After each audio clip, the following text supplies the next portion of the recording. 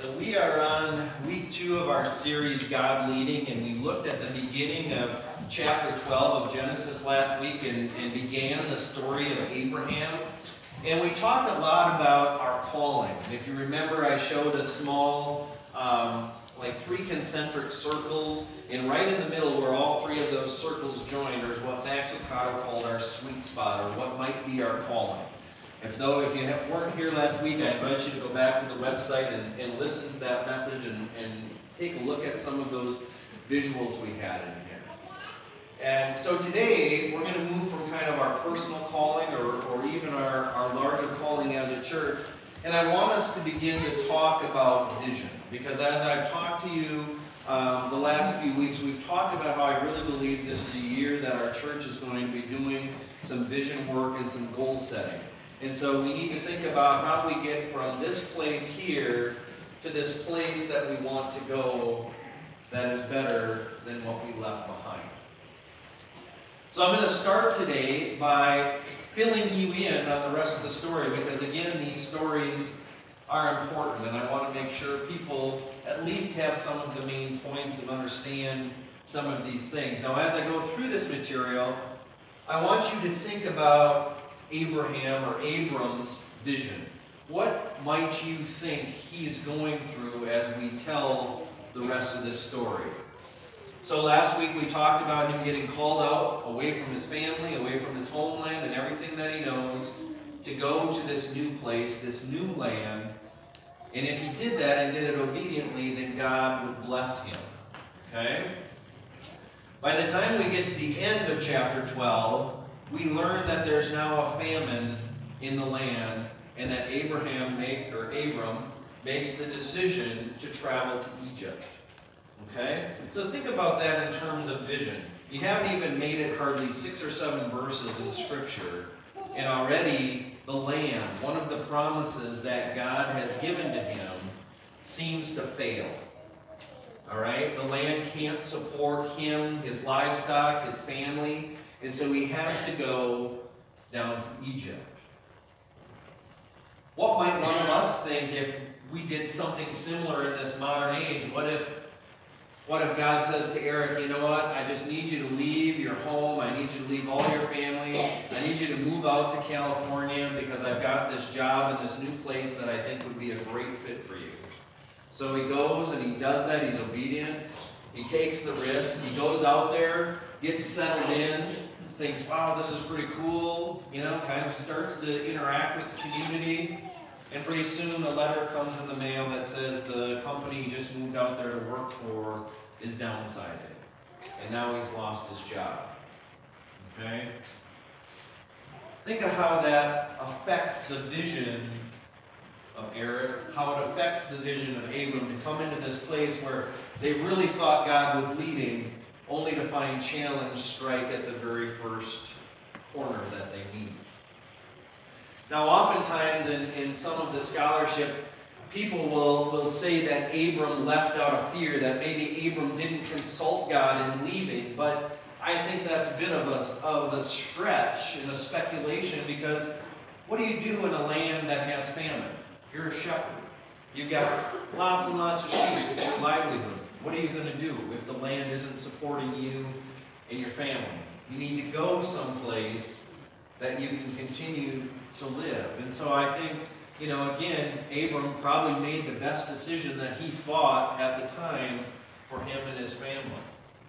Now, Abram does get a little bit crafty once he gets to Egypt, and he tries to deceive the Pharaoh. And here I would say, yes, there's obviously some fear, because he comes in and says, you know what, Sarai, I'm really kind of scared of Pharaoh. You're a beautiful woman. I'm afraid he might take you. And if he knows you're my husband, or he knows, tongue.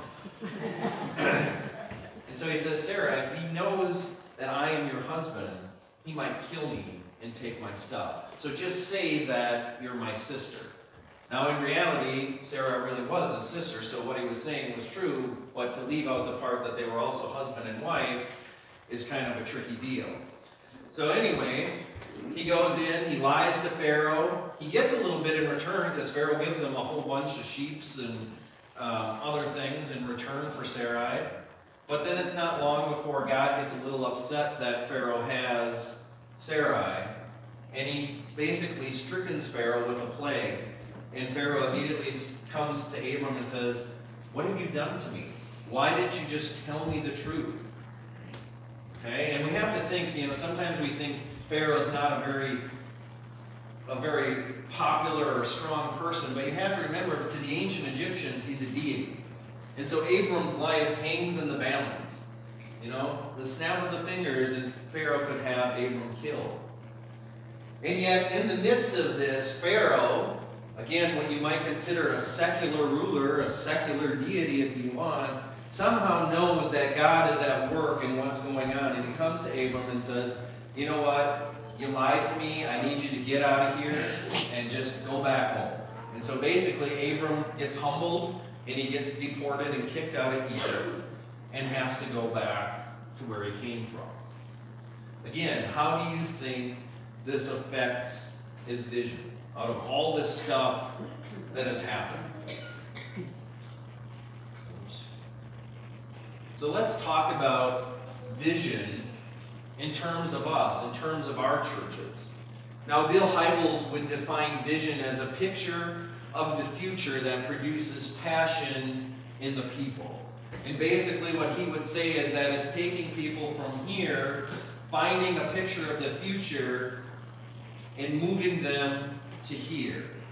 And that this place should be more and better than the place that you left. King Solomon would say in either Ecclesiastes or Proverbs that if there is no vision, the people wander astray. And so vision for our churches is very important. Okay? We're going to have to do the work of figuring out where we are right here and right now, and where we want to go to be over here. Now this summer, as I was praying about this and asking God to help me kind of discern the direction I thought we should go, God really gave me kind of this word picture for what I think possibilities could be like in our churches.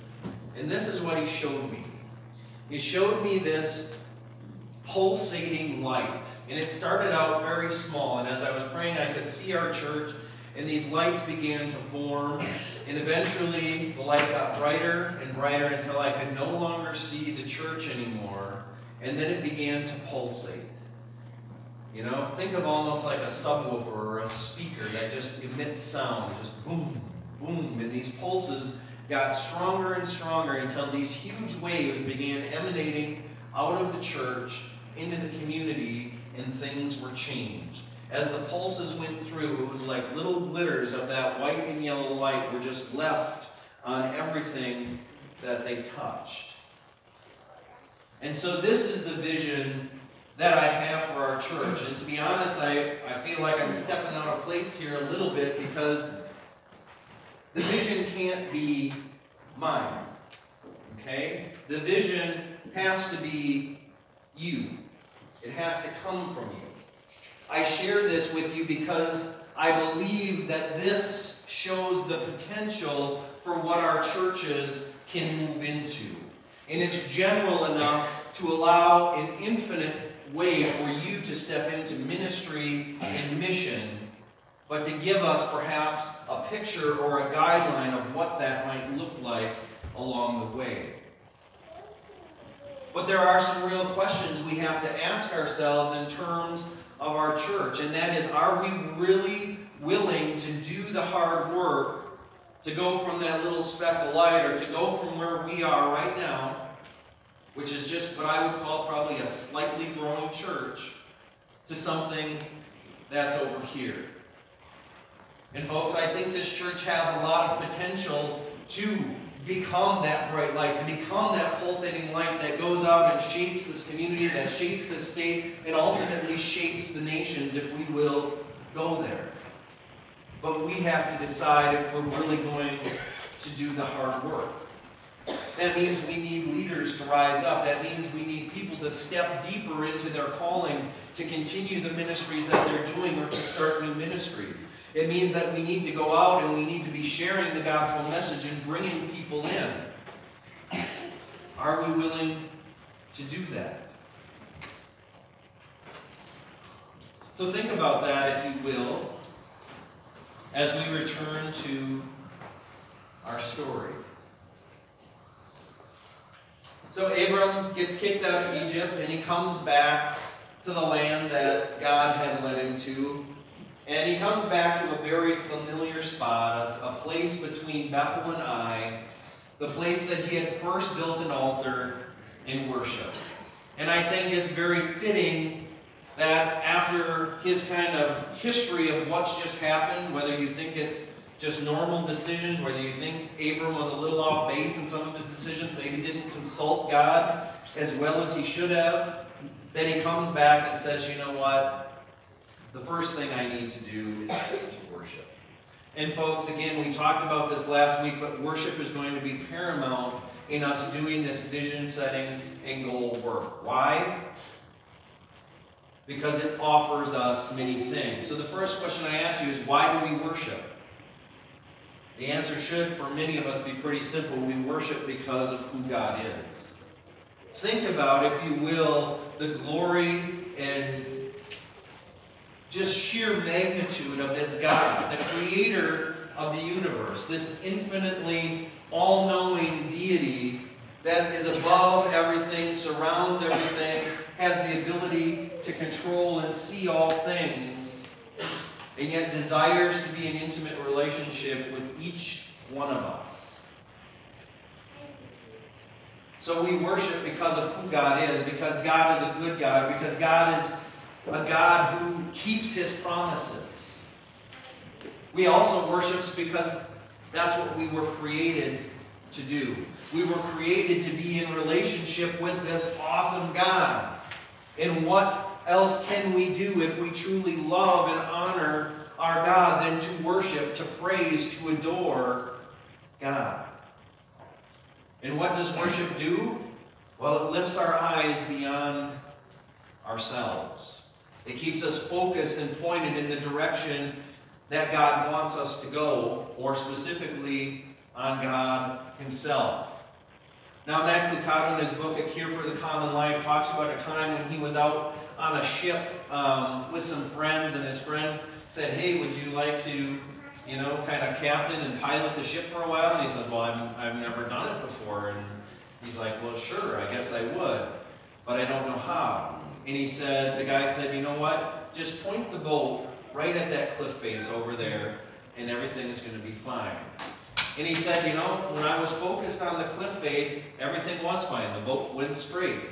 But pretty soon I got distracted. I saw my kids playing and having fun. I started looking out at the lake and all of the beauty of the scenery that was around me. And then pretty soon when I looked back, the boat had gone off course. And I had to steer it back in the right direction. And so again, worship removes the distractions. It brings us back to the things that are most important, the things that we need to focus on. Worship also humbles us. It's pretty hard to let the ego run high when we're praising an infinite creator, an infinite God. I don't know how many times I've received compliments from you guys about, oh, Josh, that was a great service, or that was a great message that really spoke to me, and I'm just like, it ain't me, guys. I'm just the messenger. I'm just the vessel.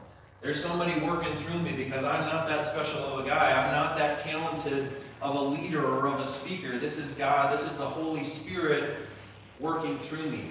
Because honestly, guys, some of the most compliments I've gotten have come from a day that I didn't think I did very good at all. And so I just go, praise God, because obviously you did something that I didn't think I did.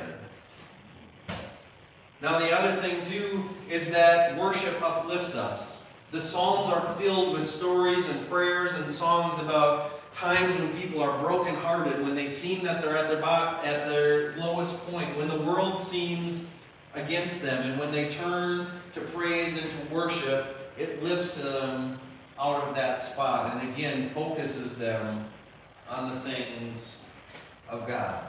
So folks, as we go through this year, let us be in worship all the time. And worship means more than just on a Sunday morning for an hour.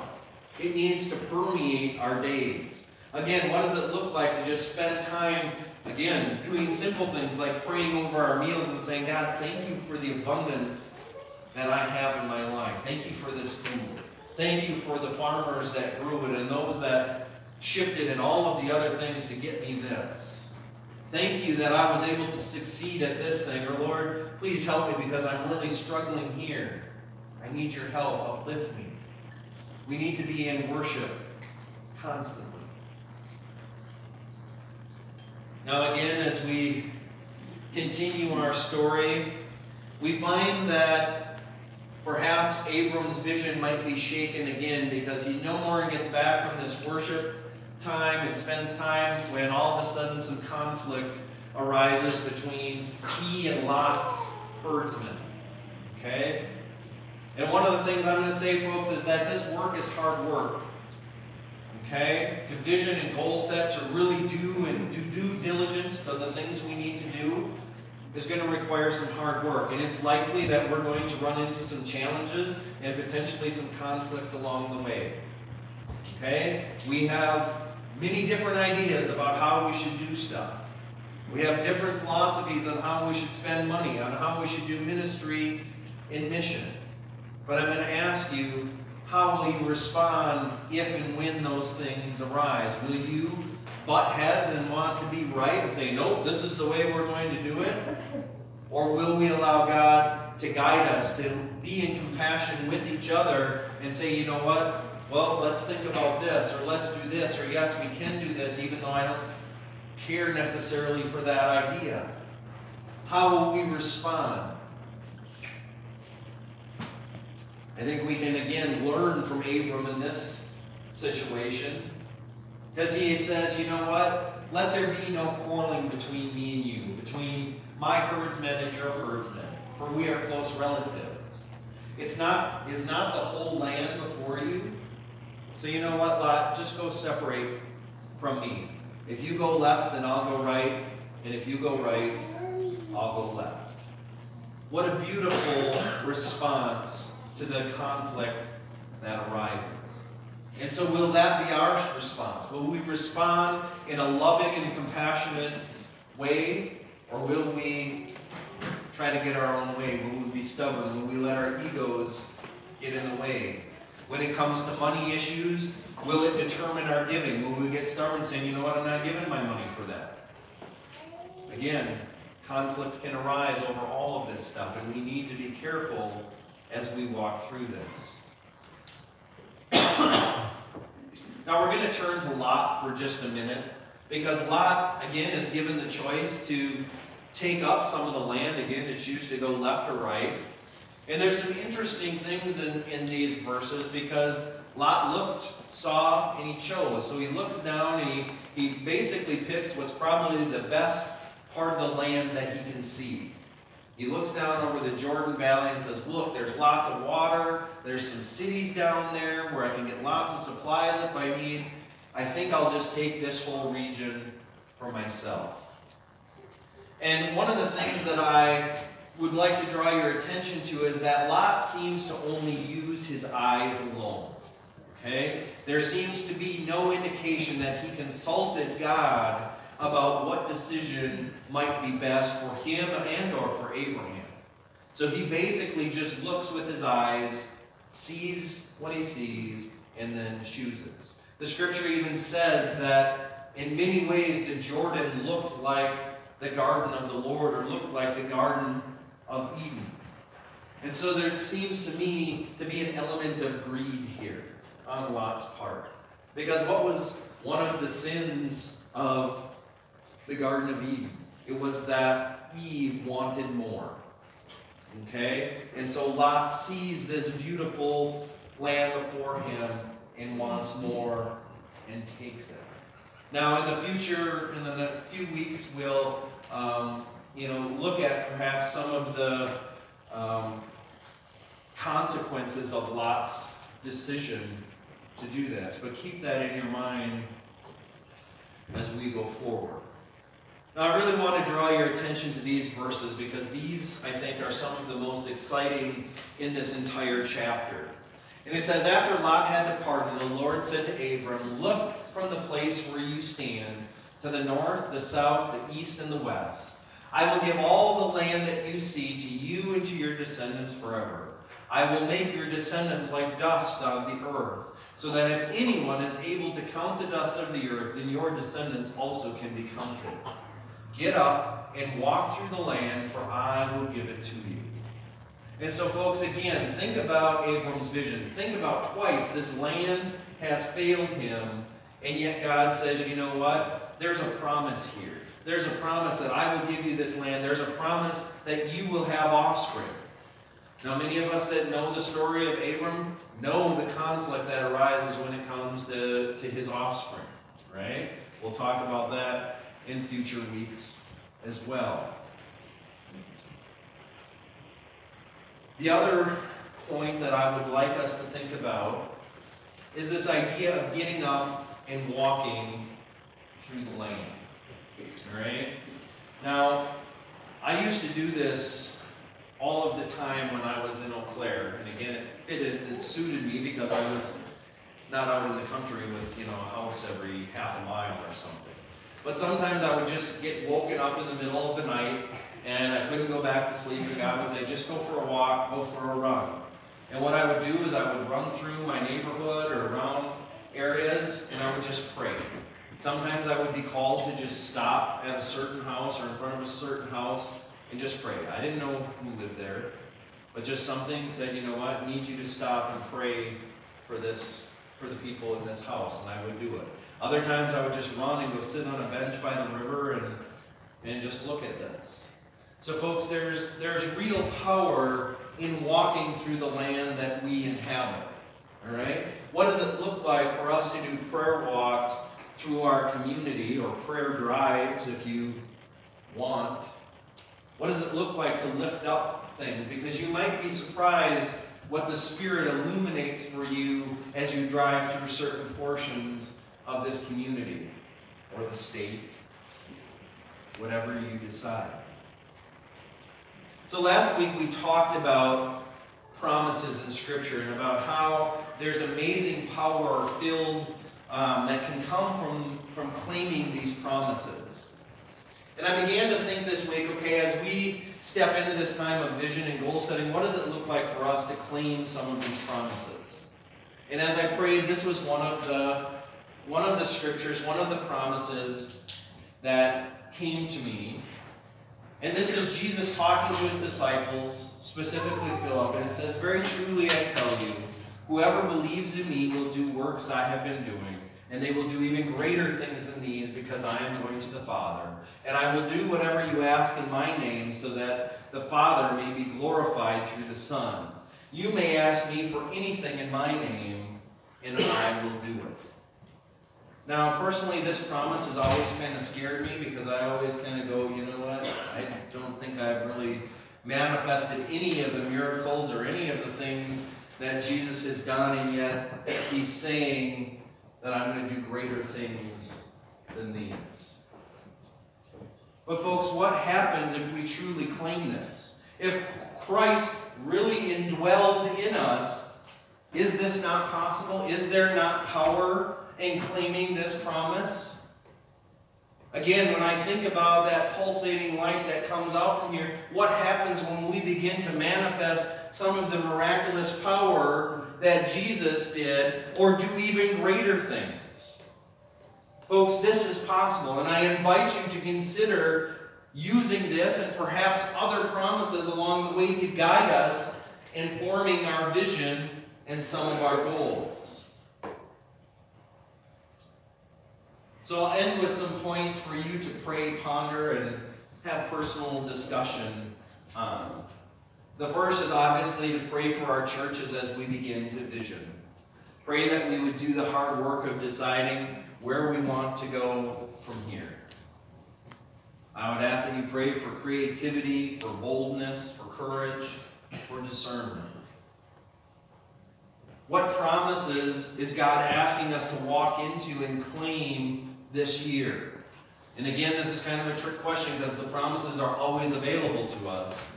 But are there perhaps some specific promises that we want to claim to lead us and guide us to start.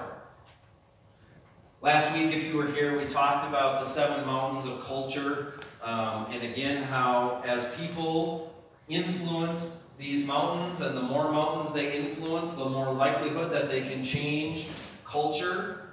I would invite you to think about, again, what is our church's kingdom assignment? How are we to influence those pillars and influence our nation? I want to encourage you also to be intentional, to take some walks or some slow drives around our community. Be open when you do this. Pay attention and let God speak. Now, I really wish it wasn't, 8 degrees and ugly out to do this event. It'd be a lot nicer if it was like 70 degrees and sunny. But this is something that you can do throughout the whole year. And you might be just amazed at the transformation that you see as you pray here in January and you continue to walk around that block and see how it looks at the end of this coming year. And folks, continue to read the stories. Continue to read our story of Abram as we go through, because I will not be able to highlight every single detail in the story as we go through the next few weeks. But again, share that with your friends and with your children. As we end our message time, I do just want to make one quick announcement, and that is that next week we're going to have a guest speaker. Jenna Call is coming back to come and speak with us about some of the work and missionary work that she has done. She was here a while ago, and I believe some of you are supporting her. Just to give you an update, she raised all of the money she needed to be able to go on some of her mission trips, and she'll be coming to kind of speak about some of the opportunities she had and just the life-changing experiences that she had as people came and accepted Christ in some of the countries that she was at. So please hope that you can make that. It should be an awesome time to hear some of the stories she has to share with us. At this time, let us move